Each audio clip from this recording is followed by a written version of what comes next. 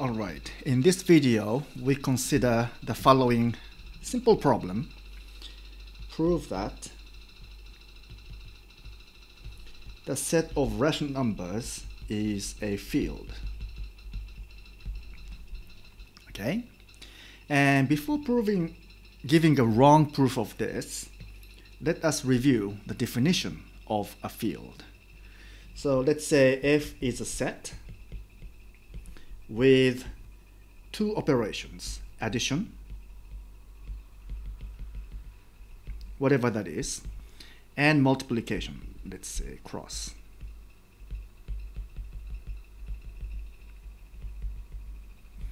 Which satisfy 11 axioms, 11 set of rules. Okay, so the first one is F is closed under addition. That is, for all pairs of elements of F, we have A plus B is an element of F. So this is called closure condition of addition. And second, for all A, B again, which are elements of F, we have A plus B equal to B plus A. So this is called commutativity. Commutativity of addition. Okay, 3. Addition is associative. So that means for any three elements, triple of elements of F, we have first we add B and C and then add to that A. That is equal to A plus B plus C. So this is called associativity.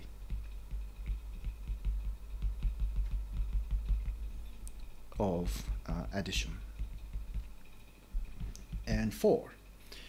There exists a special element called 0. This is just a symbol, okay? It may not be equal to the number 0, but it's just a symbol we use for expressing this particular element satisfying the following rule. So there exists a special element 0 in F such that for all elements of F, we have A plus 0 is equal to A. Okay, so existence of 0 element. And 5. For all elements of F, there exists its additive inverse, which we denote by negative A. This may not be it's not a negative of any number, so it's just a way to express the additive inverse of element A. So for all element A in F, there exists an element called negative A such that A plus negative A is equal to 0. So this is called additive inverse.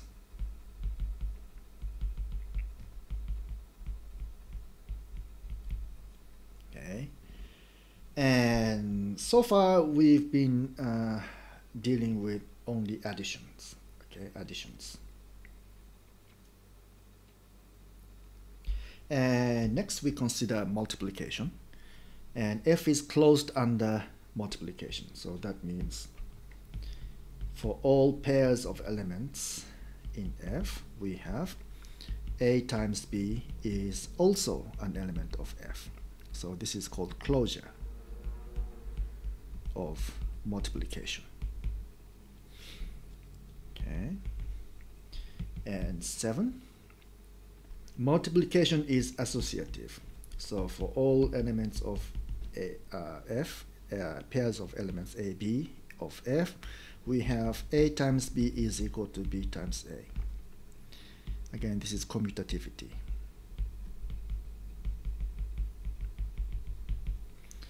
And 8. Multiplication is also associative. So for any elements a, b, c of f, we have a times b times c is equal to a times b times c. So first we multiply b and c, and then multiply a by a. That is equal to, first we multiply a and b, then multiply that with c. So they are equal. So this is associativity. TVT. And 9. There is a special element called 1. Okay, there exists an element called 1. This 1 may not be equal to the number 1. So since this f is a general set, this may not be a set of numbers. So this 1 is just a symbol. Okay, it may not be a number.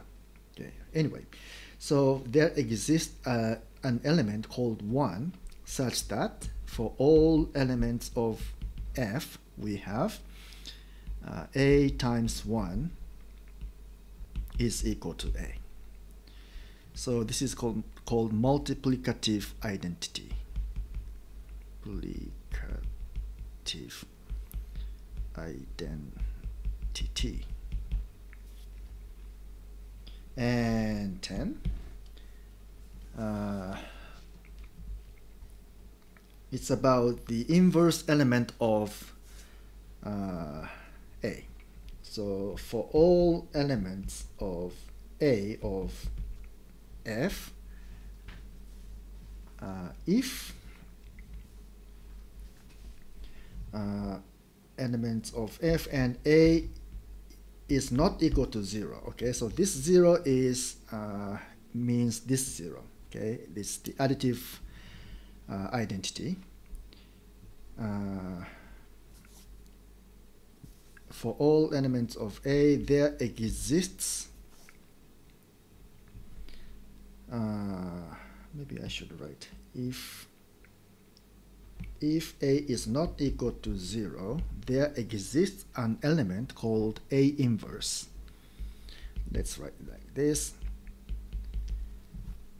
such that a times a inverse, a times a inverse is equal to 1. This one is this one. Okay, multiplicative identity. And lastly is the distributive law. So for all elements a, b, c in f, we have a times b plus c is equal to a times b plus a times c. Okay, so again, so let's repeat. A set f equipped with two operations, addition and multiplication, it's said to be a field if it satisfies all these axioms. So let's go back to the original problem. Let's prove that Q is a field with ordinary addition and multiplication. Okay, to do that we need to prove all the axioms. So first, here's the wrong answer. First, so if this is a field, then it should be closed under addition, right? So for all a, b in the set of rational numbers, we have a plus b belongs to Q. And 2, for all elements a, b in Q, we have a plus b equal to b plus a. And 3, and so on. So let's write all of them at once. So here's the list of all the axioms that should be proved. So I see some students say this is the proof that the set of rational numbers is a field. So we have listed up all the axioms here, 11 axioms.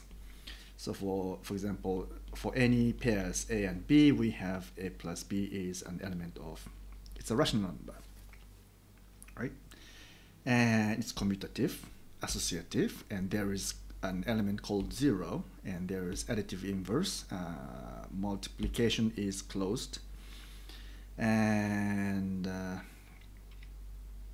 multiplication is commutative, associative, and there is multiplicative inverse called 1, and there is multiplicative identity called 1, and there is for every non-zero element there is multiplicative inverse, and we have distributive law.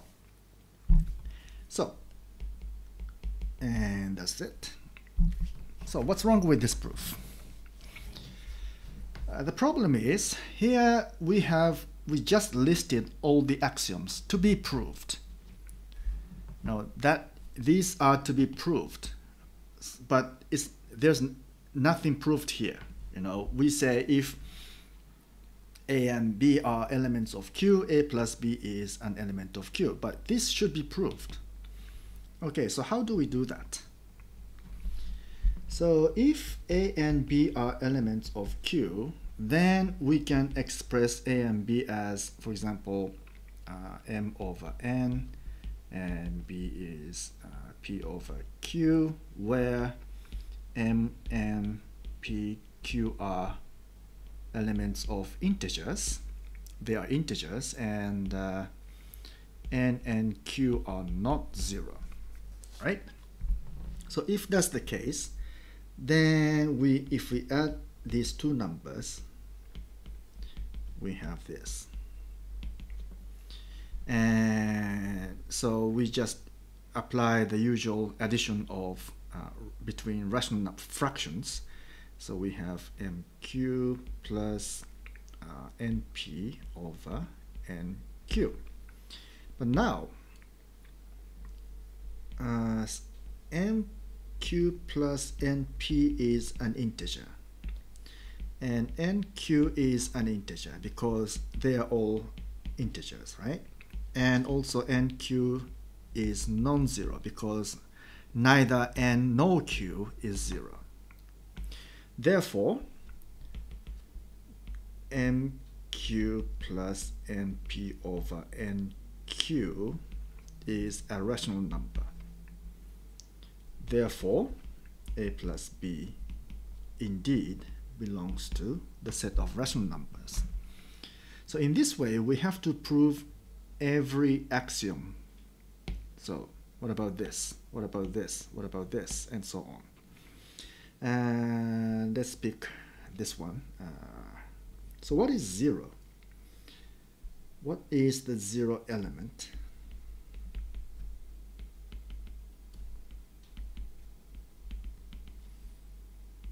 Of the set of rational numbers.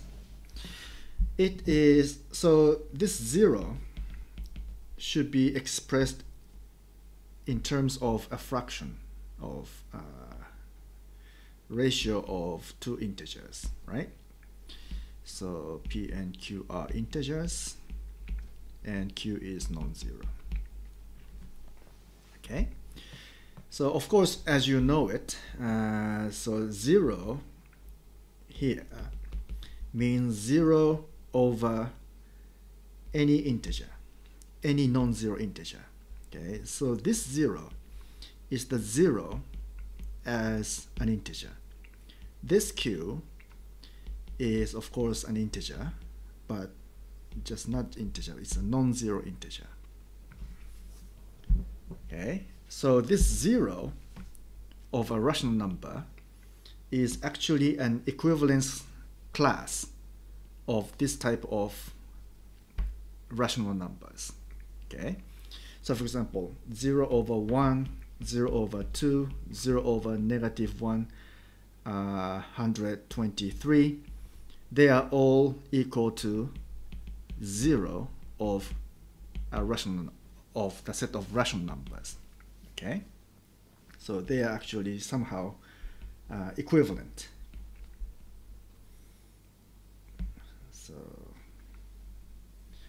we all consider all these elements of rational numbers as equivalent and regard them as equally as zero element. Okay, and if we have that, then for any elements of the set of rational numbers, so let's say 0 over c, where c is non-zero, plus a over b. So by the rule of addition of between two fractions, we have this 0 times b as an multiplication between two integers is 0, and ca is ca, cb, and this is 0 plus ca is just ca, right? And we can cancel these c out, so we have a over b. Therefore, this is equal to just ab.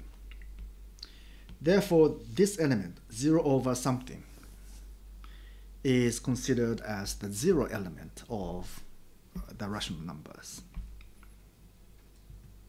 So in summary, in order to prove that the set of rational number is a field, it is not sufficient to just list all these axioms, but we need to prove each of these axioms more explicitly, like this. So we need to know what we mean by a rational number.